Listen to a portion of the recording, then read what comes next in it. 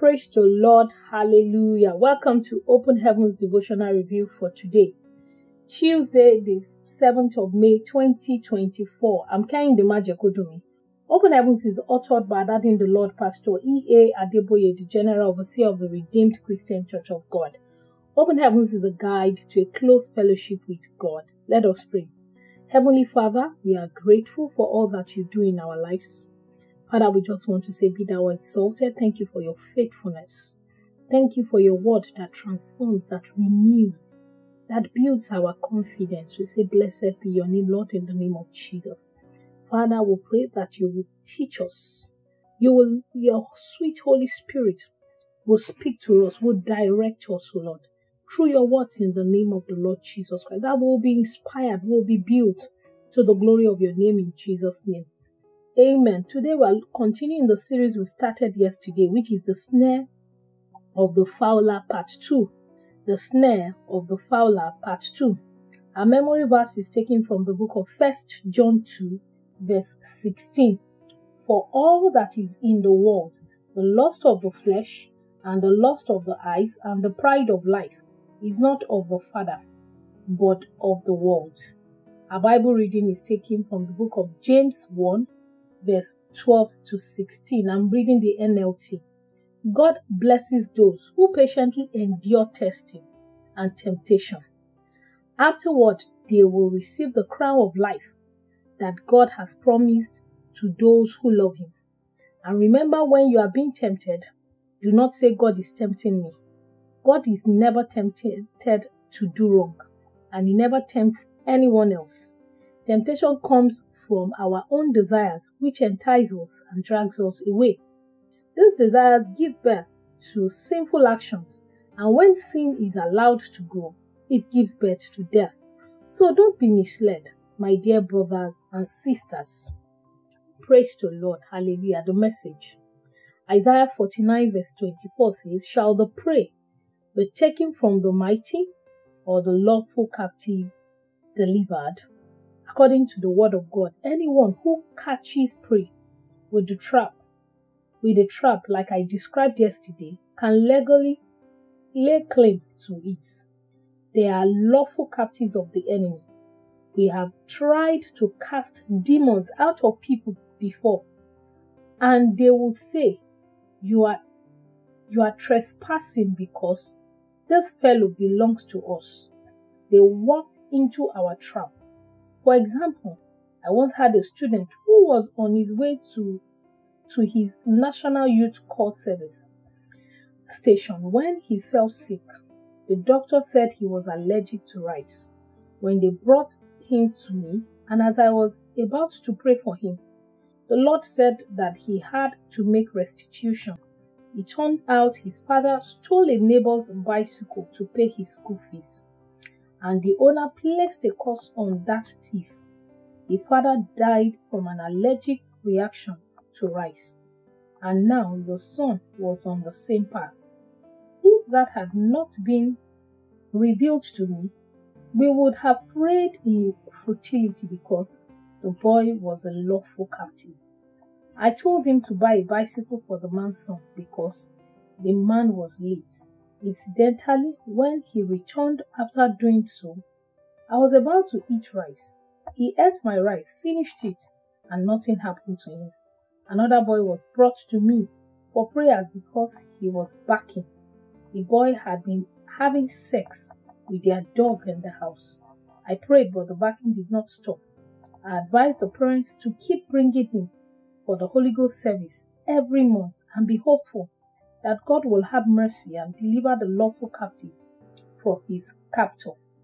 When a fellow walks into the trap of the enemy, after being lured by his or her lust, the devil can lawfully lay a claim on the fellow. In our Bible reading for today, Apostle James tells us clearly that God does not tempt anyone, but rather people are tempted by their own lust, which results in sin and then death eventually. The bait the devil uses does not usually look like death. The bait has three major qualities to make it effective.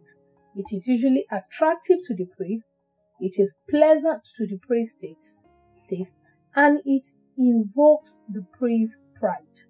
I will discuss these qualities in details in the following days because I believe God that after this study, you will never fall into the devil's trap.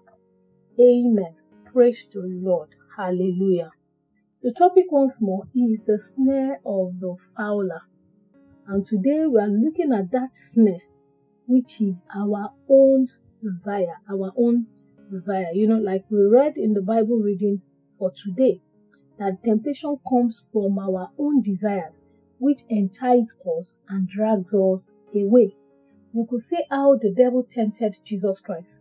We're told that this bait that the devil uses to trap people, he would entice us, like our daddy described yesterday, of a trap, that there's always a bait that will not attract that prey, that prey. So that once the prey sees that thing, he wants to, take it, and before you know it, without the prey knowing it, it's actually a trap. And we're told that this bait that the devil uses, it has three qualities. Number one, it is always attractive. It is attractive. The memory verse spoke about the lust of the eyes. And also, it is always pleasant to the prey's tastes. And it also spoke about the lust of the eyes, the lust of the flesh, and the pride of life, that it invokes the pride of such a person. If you look at it, that the sin that man sins, they have these three qualities. They have either or any one of those qualities. And the devil uses this to trap people. And like I've been told, that they are lawful captives. And that is why the devil, like our daddy in the Lord said, that anyone that falls into the trap that is set, any prey, such a person that set that trap actually has a lawful claim over such prey. Can say yes. If you trap an animal, you can't say no, the person will eat it. So that's what also the devil uses. He will use your own desire to entice such a person and drags the person. And the end result that the devil is trying to do is to destroy that person. We learned yesterday that the devil is like a roaring lion looking for whom he may devour. For you and I, the devil will not be able to devour us in the name of Jesus Christ. Amen. So I've been told, like we were told yesterday, that we should be watchful. Praise the Lord. We saw how the two examples that our daddy in the Lord gave. That one, the man, because he saw the bicycle was beautiful, it was attractive to him. It was going to, satisfy his ego. Because his child, they will say, yes, his child is going to school.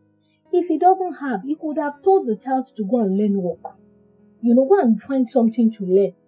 Or maybe he should go and, find a way. But because to satisfy his ego at the end of the day, and he saw the bicycle was attractive, it will actually, is of value, and he can sell it, and he decided to steal. And because there has been a sin, that has been committed, like we read in the Bible reading, it says the desires give birth to sinful actions. Because of that desire, it has given birth to sinful action in that man's life.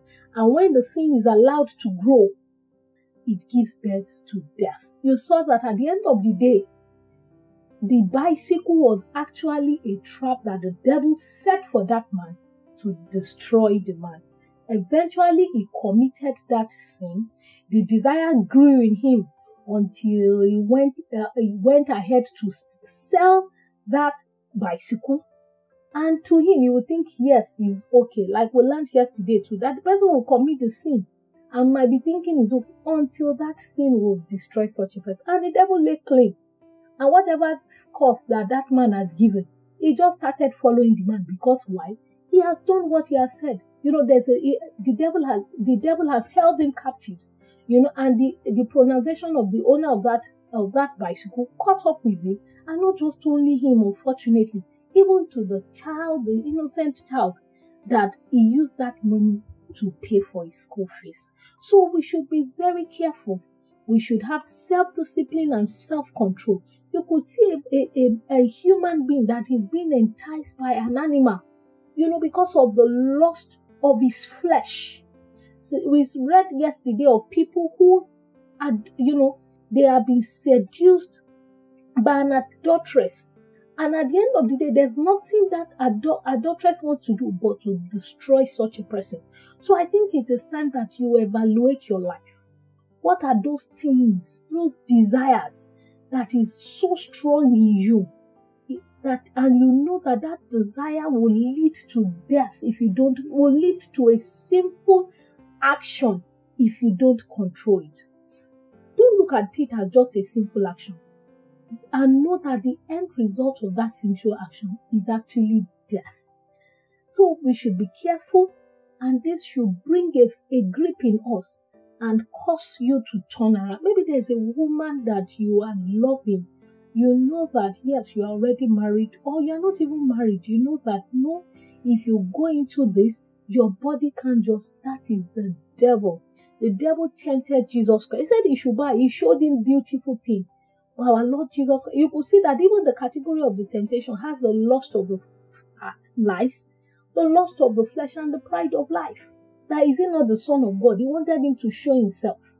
And he said, no, he will not tempt the Lord his God. The lust of the flesh, because he knew he was hungry. Is it food? Is it things of the eyes? Is it our pride? You just want to show that you are there. And because of that, you want to do and undo. You want to go for a sinful act, to go for another way to get wealth. So that they can know in your family that you have arrived. They can know in that your community that you have arrived. It is not worth it, because the end result is death. The devil will only use those things to entice you, so that they can lawfully capture you. And when even there's going to be deliverance, he will say, yes, I am there. Like we read, that a lot of times, the Lord said, a lot of times, they will want to do deliverance for people. And the devil will say that he is the one that is in charge of such a person's life, and remind them of the sinful acts that the person has done. You can see, unfortunately, for that man that was backing, they prayed for him. But I pray that the Lord would have shown that man mercy by now. So, and God said he will have mercy on whom he will have mercy on. You can think that, yes, your case might be like that other person, but it just might not be. It could end up in the death of such a person. And the person might not die physically, but he might have died spiritually. I pray in the name of Jesus that the Lord will open our eyes. He will minister it unto us. Even as that day the Lord has said, He's going to expatiate on these three. He's going to expatiate on the three major qualities of the baits that the devil uses to entrap people. I pray that the Lord will open our eyes even as we go into this series, and He will deliver us from every snare of the fowlers in the mighty name of Jesus. Amen. The key point, it says, beware of the things you lust after. They are baits of the devil that will lead to death eventually. In short, it might not be looking like sin. That's why the word of God says we should be careful for every appearances of sin. It might not be looking like sin. It might start as your desire. If you are not careful, it could be that you are desperate to buy a car. If you are not careful, because what the man wanted for his son to get, his desire was that he wants his child to graduate from a university. It's not a bad thing, but if he allows that to consume him, the devil will take advantage of it, and it will lead to sin, which will eventually lead to death. Beware. Thank you so much for being part of the review for today. God bless you. Amen.